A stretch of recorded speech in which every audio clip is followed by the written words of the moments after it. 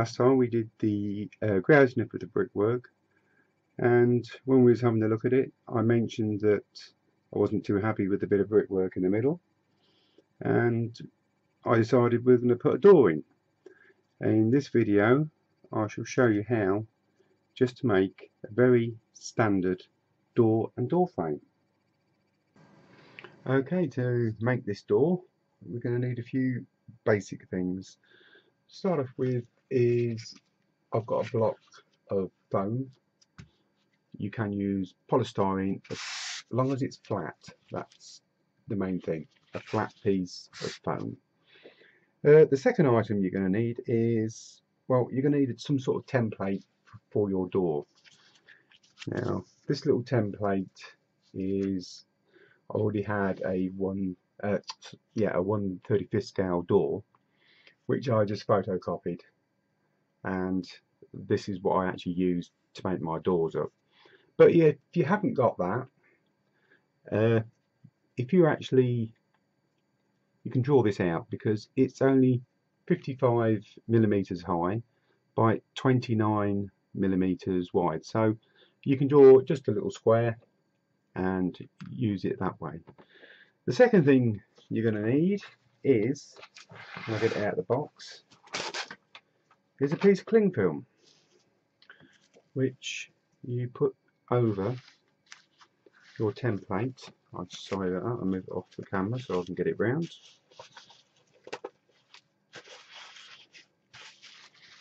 Use a piece of cling film over the top of your template. Now this does two things. One, it holds your template in place, and two, when you're assembling your door and you're using wood glue, it doesn't stick to the paper and get yourself into a right mess. And believe me, I've done it and it's not pretty, it really isn't. So that's what you need to do next.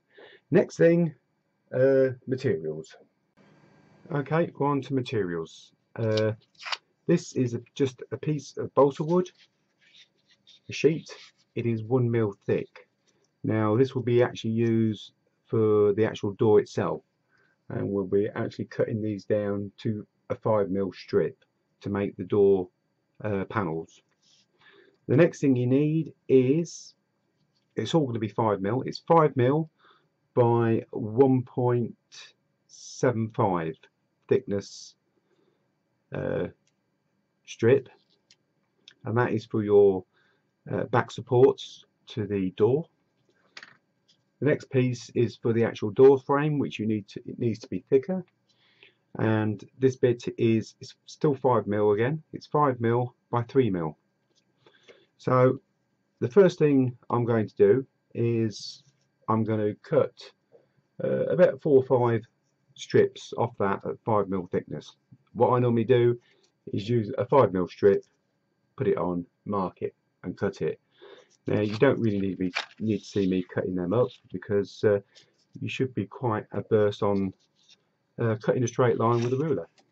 So I should go and cut them up and we'll get set up and I shall show you how to assemble the door.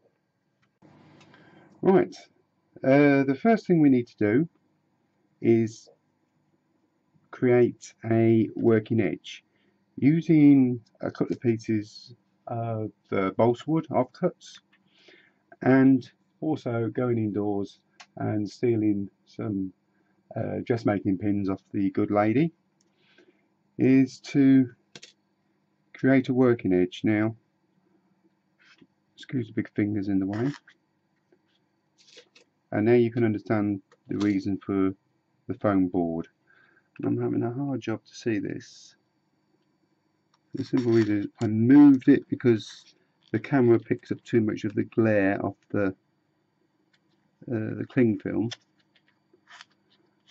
and I moved it, and now I've got the glare in my eyes, so I can't see really 100%. So we put one piece across the top, and then we put one piece down this far side.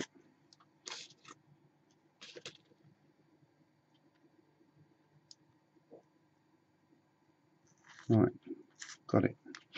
So That's one piece across the top, one piece down this far side. Now that's giving you a working edge, and that's going to keep everything square. Now I've already cut all my pieces to length, my lengths for the door. What I do suggest you do is get your sanding stick and just take the edge, when you can hold it, just take the edge off the front of both sides of the plank and make sure that side faces downwards into your little bit like that. Right, and we get some glue.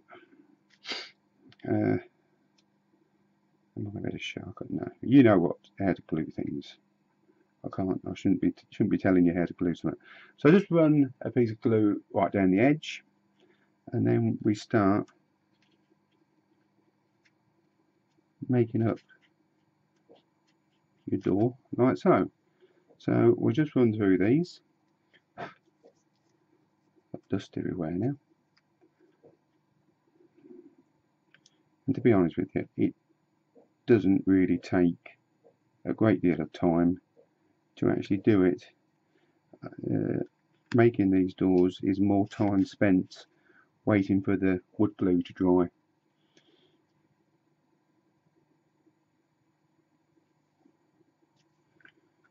Just keep going, putting one after each other. You may have noticed that the bottom isn't that level. I'm not too bothered about the level at the bottom.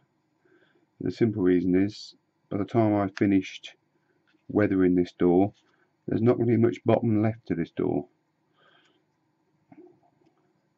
because this is going to be made to look rotten, old, and on the verge of falling down.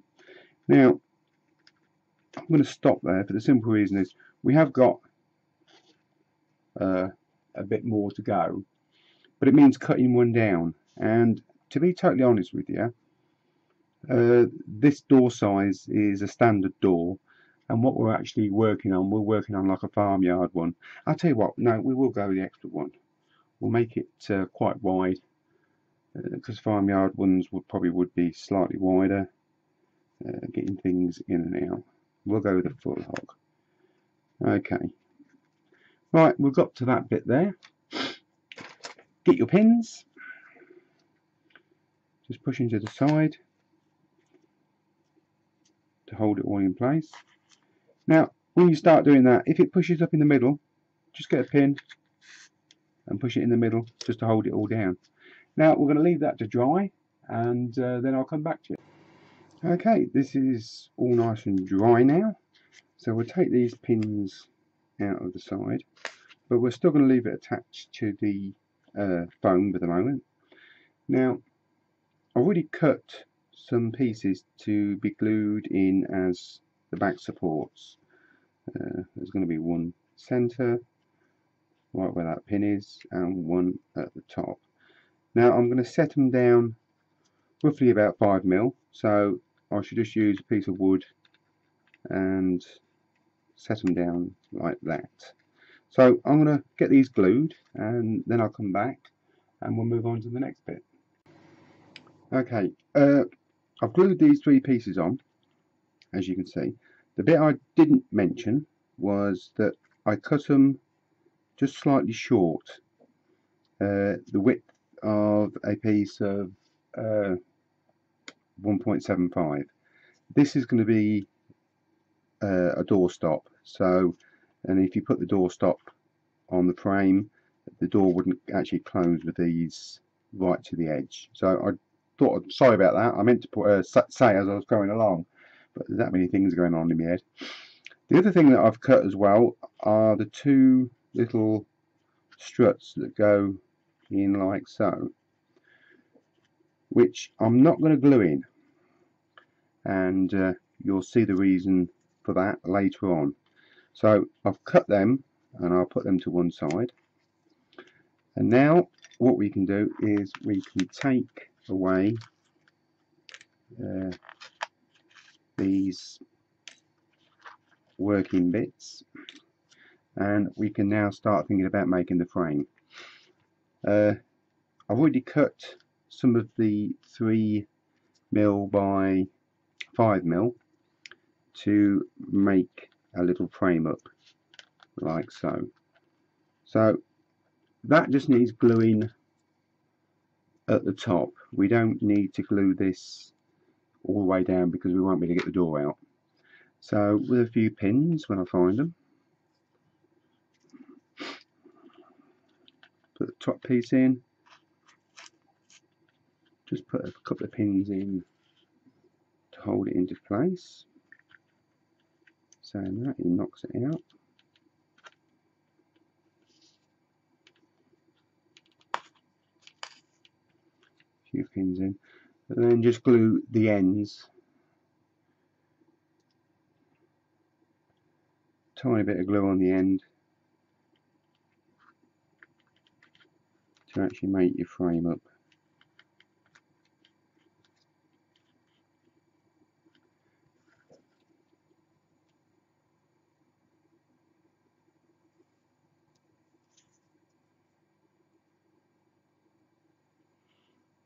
Like I say, don't need a lot of glue because we don't want to be sticking things all together. Don't worry about the top bits, they can easily be cut off when it's dry. Balsa wood is fantastic, very easy, sandable, and modeler friendly, as I call it. Now, excuse the big hands, but we will stick a few pins just along this edge just to hold things in place while it dries.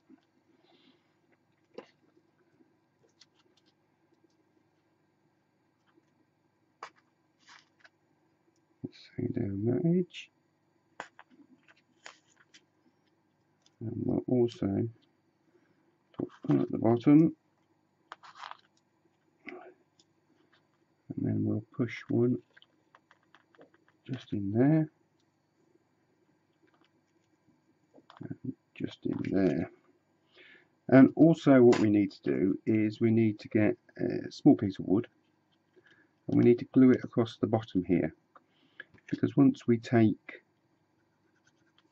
the door out, it's going to be sort of flapping around, and we need it to be reasonably stable so we can actually get it glued into the hole that we cut in the little outhouse. So just a little piece of wood across the bottom there, that will hold it all together, and it'll be very easy just to dispose of that when we're ready. Find something just to press that down with. Right, we shall leave that to dry now, and then we'll come back and we'll take that off, and we'll put a door strip in that side as well, and clean it up, and that door will be finished. Right, it's all dried. I have taken a few of the pins out. The simple reason was I needed to make sure that door was loose.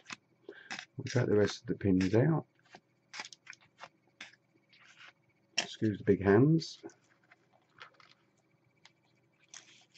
I'll move that out of the way for a second.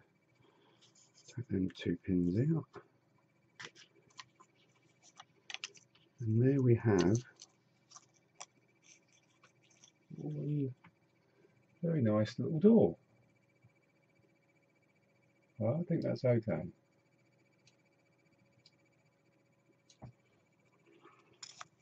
Yeah, I'm quite happy with that. We'll just trim up the bottom. Well, we don't really need to trim the bottom up because this is going to be made to look like it's virtually falling apart. So I'm not too fussed about the bottom. The only thing I've got to do now is just put a thin strip, big hands in the way, I put a thin strip down that side just to make the door stop, and we've got these little pieces, and you should see what I will do with them on the weathering, and that's what I'll be doing next. I'll be showing you my basic my base weathering, should I say, is what I do before I put things in, so then I can do the actual weathering on it.